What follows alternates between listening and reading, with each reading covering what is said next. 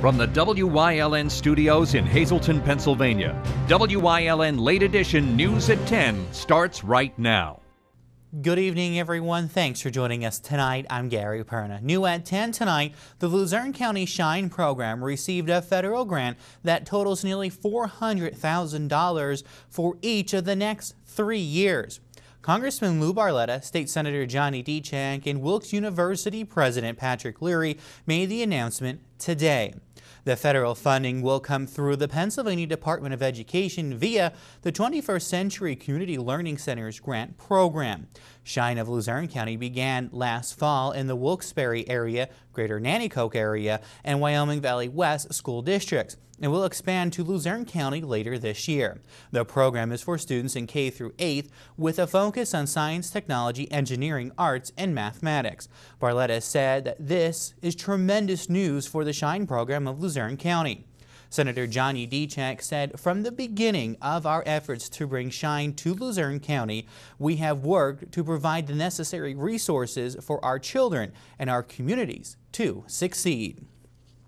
Well, before I send it to Ann for the rest of the news, Wyln has learned that Wilkes-Barre Mayor Tony George will hold a press conference to discuss personnel issues tomorrow, which is Thursday. That press conference will be at 11 a.m. Wyln will be there. We'll have the full story for you at 5:30 on Thursday. That's what's new at 10. Here's Ann Galney with the rest of today's top stories. Good evening. It's Thursday, January 6th, 2016. I'm Ann Galney.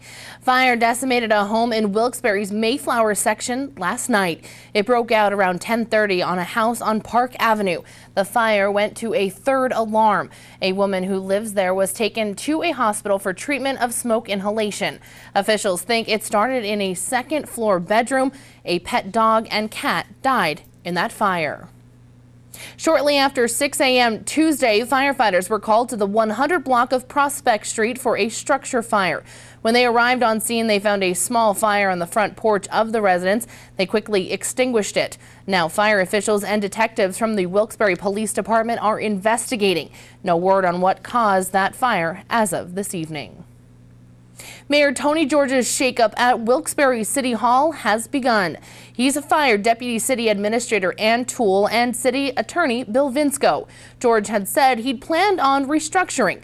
Vinsco is former Mayor Tom Layton's cousin, though whether his firing had anything to do with that isn't clear. Vinsco had been hired by Mayor Layton before Tom McGorty. George has not named replacements, though the Citizen's Voice says it's been told Assistant City Attorney Tim Henry would replace Vinsco. In December, an email was sent to all city employees that said George was planning on taking applications for 4 top city positions: City Administrator, Human Resources Director, Police Chief, and Fire Chief. You can't pay your city bills with cash in Nanticoke. As of New Year's Day, the city will only accept checks, money orders, debit cards, and credit cards. No more cash. The city says it will save about $6,000 a year in bonding costs since it won't have to cover employees handling cash anymore. Payment with credit and debit cards include a processing fee. The city is also looking into online payments for some of those fees. A Sugarloaf Township man is now behind bars after admitting to police he was driving drunk back in January of 2015 in Rush Township when he crashed his car into a New Ringgold woman's vehicle. Schuylkill County Judge James Goodman sentenced 48-year-old Edward Farley to 60 to 6 months in prison and 80 days on house arrest with electronic monitoring. The woman, Gabrielle Lech of New Ringgold, suffered serious injuries as a result of the crash. Police say Farley was driving on East Main Street from Quakeake at Route 309 when he crossed the double yellow line and proceeded to drive north in the southbound lane. This was his third DUI-related incident. Farley will also have to pay $750 in fines and $60 in restitution to Schuylkill Medical Center South Jackson Street. He will also have to perform 60 hours of community service. Attorney General Kathleen Kane's trial on perjury charges will be overseen by a new judge in Montgomery County. Judge Wendy Demchak Alloy had been assigned the case. She is a former prosecutor turned judge. The trial had previously been assigned to President Judge William Ferber Jr. He says increasing responsibilities made it impossible for him to oversee the case. Demchek Aloy had served in criminal and juvenile courts since she ascended to the bench in 2010. Kane is facing perjury, obstruction, administration of law, abuse of office, and false swearing charges in connection with allegations she illegally released grand jury testimony to the Philadelphia Daily News in an effort to embarrass political rival prosecutor Frank Fina. Kane also is accused of lying to a grand jury in November of 2014 to cover up her alleged leaks by lying under oath when she claimed she never agreed to maintain her secrecy. Prosecutors have since discovered that Kane signed a so-called secrecy oath on her second day in office, promising secrecy for statewide investigating grand juries. A Commonwealth Court panel overturned a provision in state law that imposed a lifetime ban against working with elderly, sick, and disabled for those convicted of a range of criminal offenses. The 7-judge ruled unanimously last week that the ban imposed 20 years ago in the state's Older Adults Protective Services Act was too broad and violated workers' rights. The decision agrees with the Social Services Agency and 5 workers who sued. It says the blanket prohibits treatment of a variety of convictions identically and left no room for employers to consider other factors. A spokesman for the Wolf administration says it hadn't decided whether to appeal. A Class 1 recall has been announced by the U.S. Department of Agriculture after a federal inspector found that Wegmans altered its production schedule and produced chicken products outside the approved hours of operation. The inspector said the chicken products produced on Sunday were never inspected. The Department of Agriculture said that the Class 1 recall is classified as a situation that has, quote, reasonable probability, and that consuming the product will result in serious adverse health consequences from that chicken. No confirmed reports of illness to date. The chicken products being recalled are up on your screen now. The chicken was shipped and distributed to retail locations in Maryland, Massachusetts, New Jersey, New York, Pennsylvania, and Virginia. Well, it's time now for a first look at our forecast. It's another cold day here in northeastern Pennsylvania, but at least the sun was out. WYLN's Gary Perna is back in the Weather Center, filling in for Chief Meteorologist Joe Garbacic. Gary, what is the weather looking like for the rest of our work week? Well, Ann, you know what? It was a lot warmer today. You know, when you walked outside, you weren't getting, smacked in the face with that cold air. That sun kind of was like warming up the atmosphere a little bit, but it didn't get too warm. We still stayed in pretty much the 30s. Some areas got into the, very low 40, maybe 41. But what can we expect for the rest of the week? We'll have the answer for you coming up in just a couple of minutes. Ann. Thanks, Gary. Coming up next, details on an annual tradition of the borough of Freeland. We'll hear from the former mayor about it and how it benefits families in the area that are battling cancer. Plus, a $1 million lottery ticket was sold in Schuylkill County, and the Powerball goes off tonight. Could you be the next big winner? That and much more coming up here on WYLN. Stay tuned. You're watching WYLN News with Ann Gownley, Gary Perna, Julie Stefanovich, Paula Degnan, Chief Videographer Mike Lula, weather with meteorologist Joe Garbacic, sports with Eric DeBerardinis and Gabriella Justin. Combined Insurance makes it easy to protect you and your loved ones by paying cash directly to you when you need it most. Whether you're looking for accident and sickness, disability, or life coverage, Combined Insurance has a policy to meet your needs and fit your budget. Call John Ravello, 570-499-0504 for an appointment to help determine the best coverage for you. That's John Ravello, 570-499-0504.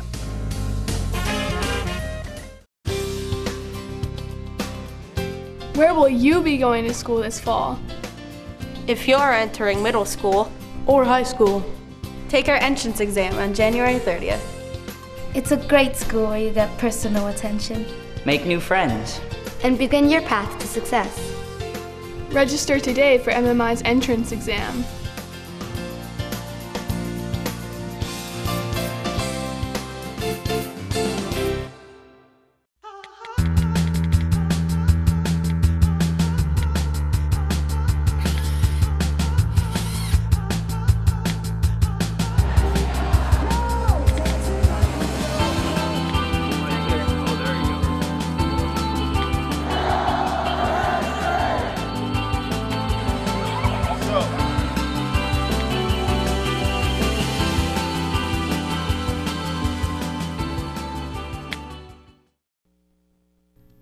Well, welcome back, everyone, and I'm joined now by Tammy Martin, who is, of course, former Freeland mayor and event organizer for the 3rd annual Country for Your Cure, which many people may remember as the annual Mayor's Dinner Dance in Freeland. And once again, this will be going on in Freeland, and this is a cool event to raise money for cancer patients in the area. So, Tammy, give us a little bit of a background and why is this so important to you? We started this 19 years ago. Tim and I started it when we lost his father to cancer. We wanted to help, others who were battling it. We always donated the money, all of it went to the American Cancer Society. And unfortunately, Tim battled it himself and he, lost his battle. But I promised him before he passed that I would continue to do it. Once we sat down and realized there's so many people right here in our own neighborhoods. People that you sit next to at your children's basketball games, people you work next to. There's so many people who are affected, and I just wanted to do something to help those in our own area, so we decided to donate the money locally. All the money, 100% of it stays local to local, families in our area that are battling it. It's a great night. We have such a good time, and it is, we do make a difference. When people say one small group can't make a difference, I will go up against anybody and I will disagree with them because we do make a difference.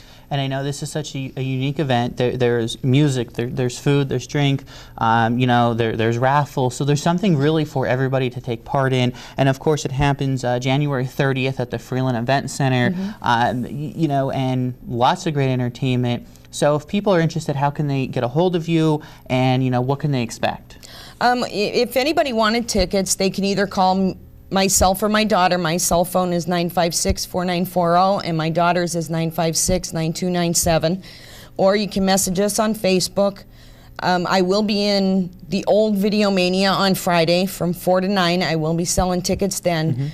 You can just get a hold of us. And, as you said, it's a full night. It is a 21 and over event because there is alcohol.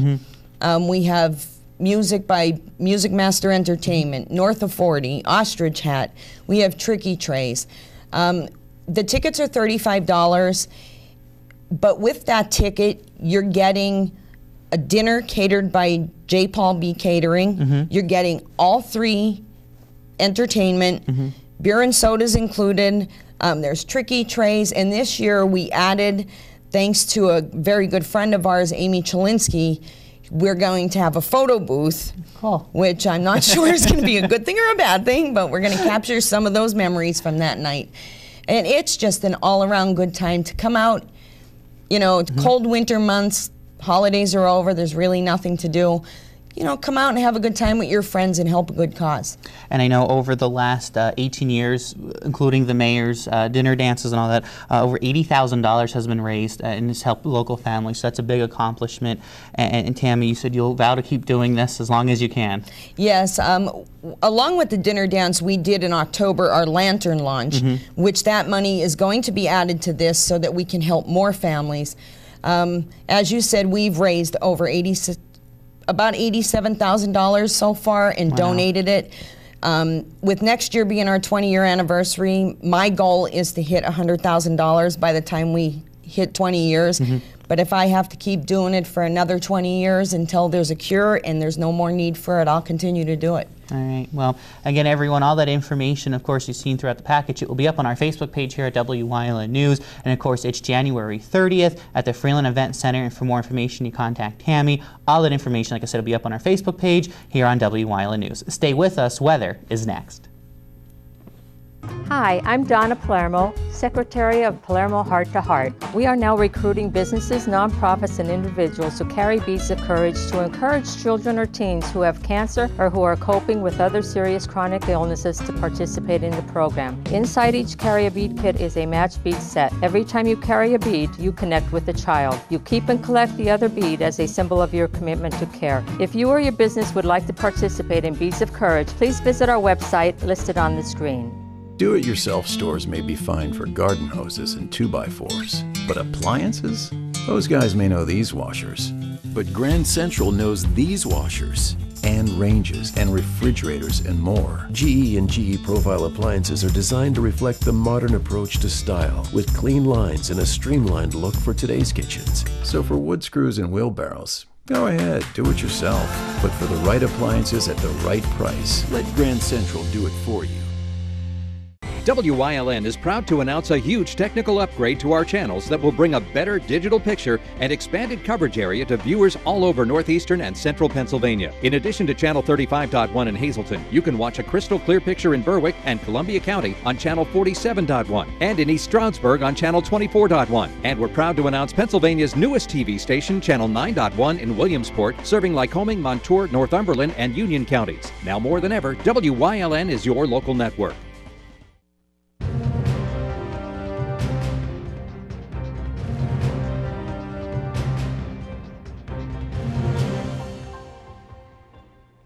We'll take a look at the past 24 hours out there across the USA, and everyone's pretty much in the 50s and 40s, 30s up in our area, 25 up in Boston, New York City coming at 29, Miami 72.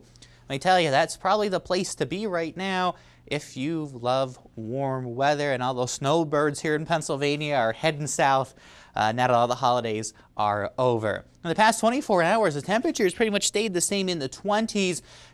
Philly got into 32, Allentown as well, but we've pretty much up here in the northeastern part of the state stayed in the 20s, upper 30s for some of us throughout today. Taking a live look across the area, nothing going on. That's going to be pretty much what we're going to see tonight, tomorrow, and even into Friday as well. Not too much going on out there. You're traveling tonight, maybe you're heading into work for 11 o'clock or you're heading home from work. Going to be clear.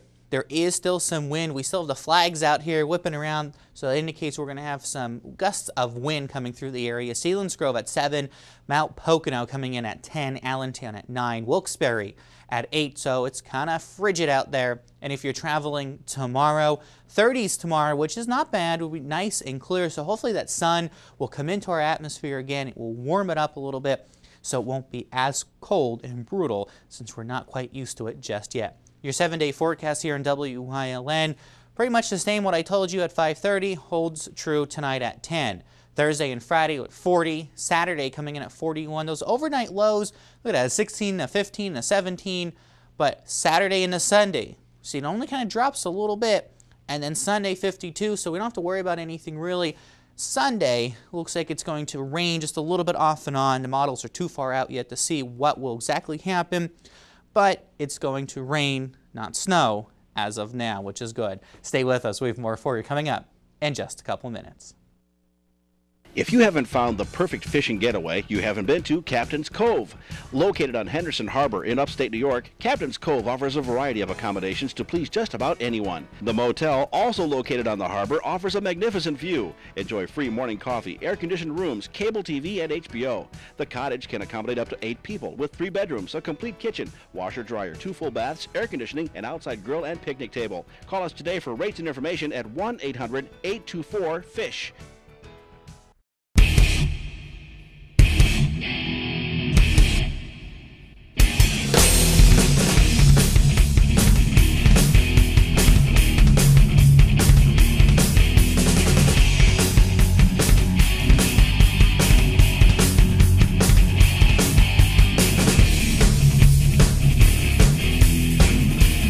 Watch Off the Beaten Path on Wyln TV 35 and discover the Pennsylvania you never knew existed. Wyln TV 35, first in live sports. Join Marty Burns, Joe DeMelfi, and the entire Wyln sports team as we bring you the best in live local sports.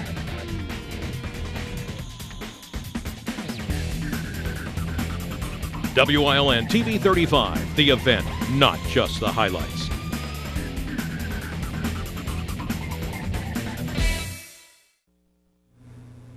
Tonight's Powerball jackpot is $500 million, and people are flocking to local retailers to buy their tickets, hoping to win. Our Julie Stefanovich has more on this story. Now, the temperatures may not be rising much these days, but the jackpot for Powerball is. Folks around the nation and right here in our own backyard are feeling the fever. The jackpot is steadily climbing to over $500 million. Now, there are those who play on a regular basis and others only when the winnings are big, such as tonight's Powerball. And if you're not too familiar with how the game is played, then Elizabeth Brill from Fagley's and McAdoo has the rundown. We have play slips, which we love. A customer can give us the play slip and we just slide it through the machine. It prints all their tickets automatically. You can either get the $2 Powerball or you can get the multiplier, the Power Play, which is $3. And if you get anything less than the winning amount, you multiply your winnings. Say if you normally would have gotten $2 and it multiplies it by 5, then you would have a $10 winning ticket. You can choose to fly solo and purchase your own tickets, or you can better your chances of winning by going in with coworkers, family, and friends. Typically when the Powerball is this high or Mega Millions is this high, we see customers come in, they have their work pool, all of the people at their workplace put all their money together. They come in with stacks of 1s, 5s, 10s, all sorts of denominations, plop all their money on the counter, and they get as many tickets as they can possibly afford. Since Powerball is nationwide, many people think that a winner can't come out of our area. But one person recently did win. A winning $1 million ticket was sold for the New Year's Millionaire raffle drawing that was held on Saturday at Rensselaer's Ice Cream in Ringtown. It's one of the 4 winning $1 million raffle tickets from here. They have not released their name to the public yet, but it is one of our customers and they are from the area.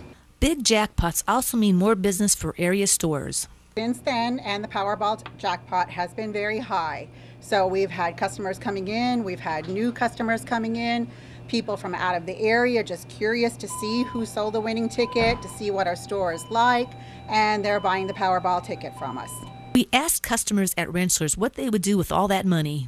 Help my family a lot. I'd pay all their houses off, their bills, and that's about it. Maybe go on a good vacation. I'd come down here first, I'll let her know. And then after that? And after that, never did it before, so I don't have any experience about it, so we'll see what happens. Though the chances of winning may be only 1 in 290 million, we could all still dream big. So you can ask yourself, what would you do if you're tonight's big Powerball winner? Reporting for WYLN News, I'm Julie Stefanovich. Thank you, Julie. Coming up next, Eric DeBardinas is in with sports here on WYLN. Plus, Chief Meteorologist Joe Garbacik will have one final look at our forecast. Stay tuned. WYLN TV 35 has strong ties to the community, as evident in its commitment to important causes like the American Cancer Society and Helping Hand Society telethons. WYLN's commitment to northeastern Pennsylvania continues with a broadcast of Hazelton's Fun Fest Parade and both the Christmas and St. Patrick's Day parades in Wilkes-Barre. In the summer, we broadcast the Weatherly and Giants of Spare Hill Climb, and throughout the year, we provide important community services through the broadcast of town meetings, school board meetings, election night coverage, and other events. WYLN, we're your local network.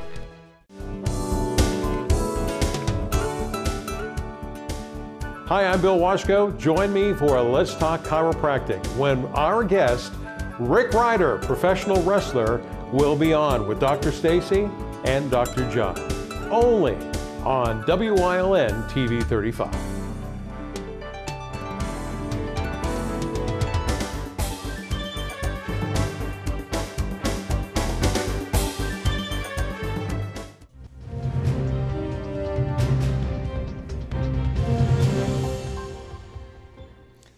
Wednesday, usually the off night for area hoops, but that wasn't the case tonight for Hazelton and Wyoming Valley West girls basketball. Lady Cougars coach Joe Gavio, always active and always animated. No different tonight. His team up 10, but Lady Spartans figured out the press temporarily. Erin Gibbons ahead of the pack for 2, and then racing out herself. It's not how they teach it, but Gibbons getting the job done. Hazelton up just 37-31. That fast pace continues in the Cougars' favor, though. Maddie Mrochko, runner and the roll. Then, off the dribble, pull up and pure, it's Mrochko again. The lead back into the double digits, and Hazelton 68-52 winners. Now we take a look at our weekly high school basketball power rankings. On the girls' side, Blue Mountain, number 7, Holy Redeemer finally suffered back-to-back losses for the first time in 2 years. They're number 6. Minersville will be in the Schuylkill League district playoff hunt come playoff time. Hazleton, who you just saw, narrowly fell to Dallas on Monday, so the Mountaineers with the edge for now. Nanticoke impressive without their top player, out with injury. Number 1 belongs to the streaking Marion Phillies. Boys rankings, Blue Mountain off to a solid start in Division 1 of the Schuylkill League. Little separation between Crestwood and Nanticoke as evidenced by the Trojans' 1-point margin of victory over the Comets earlier this season.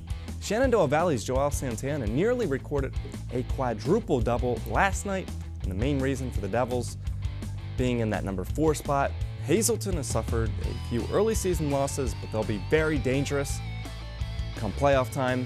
And according to one publication, Minersville number 8 in the entire state in AA, but it's Pottsville staying at number 1. The Tide haven't lost a regular season game in 2 years. Ever since the Pinstripes moved in on music, Dave Miley was a constant force in the Scranton-Wilkes-Barre dugout, from the Yanks to the Rail Riders. But Miley left that post in the fall, and today the organization announced its new manager.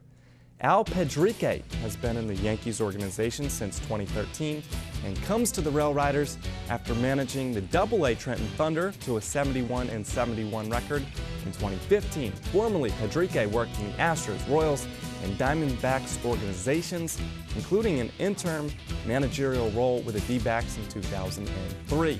Tommy Phelps, who has been in the organization for 9 years, was named the Rail Riders pitching coach. Former Yankees draft pick Tommy Wilson is the team's new hitting coach. Defending International League North Division champion, Scranton-Wilkes-Barre opens the season at home on April 7th with that new look and those new faces in the dugout. The kid is in today. Ken Griffey Jr., he of the sweetest swing, the backwards cap, the wide smile, received a record amount of votes to enter the MLB Hall of Fame. Now, 3 writers didn't vote for Griffey because they don't really know baseball. Still, Jr. set to be inducted into Cooperstown this July, along with former New York Met Mike Piazza. Now, one of the best catchers of all time, received 83% of the vote in his 4th year on the ballot. Players need 75% to be inducted. Those 2 were the only 2 that got in. And a final note, former Penn Stater Devin Still, who entered the public spotlight even more throughout his daughter Leah's battle with cancer, was signed to the Houston Texans' future/reserve roster today after spending the season without a team. Stay tuned. Coming up, Gary Perna is in with a final look at the forecast. For over 25 years, Whitetail Preserve Shooting Range, 118 Boulevard Road, Bloomsburg, has provided professionally designed skeet, trap, and sporting clay fields. All stations are handicap accessible with resident NRA certified shooting instructors on site. There are packages available to fit anyone's budget, restaurant and catering on site. Our facility is also available for weddings, business meetings, bachelor and private parties. Call 570-384-2314. Tune in each week to WYLN TV 35 to watch the #1 Hazleton-based broadcasted television talk show, The Storm, hosted by Tiffany Cloud. Candidates, politicians, community leaders, and more appear on The Storm when they want to be heard. New shows air Wednesdays at 8 p.m. and these additional airtimes. Only on WYLN TV 35. We're your local network.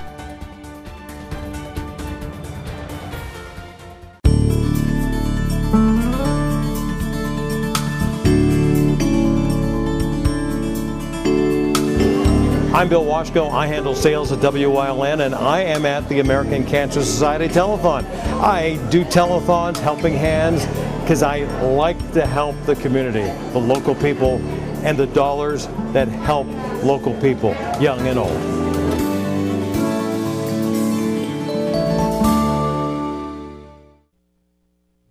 All right, well, taking a look, if you're heading out tomorrow, not looking too bad to be nice and sunny. 37 up in Wilkes-Barre, 32 in Williamsport.